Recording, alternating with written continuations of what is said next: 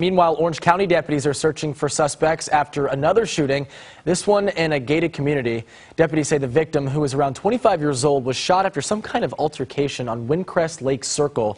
That's in the Windcrest subdivision near Wyndham Lake Elementary School. The victim had to be airlifted to the hospital as a trauma alert after firefighters say he was shot in the stomach and the leg. So far, deputies haven't said what led to that shooting or released any information about a possible suspect.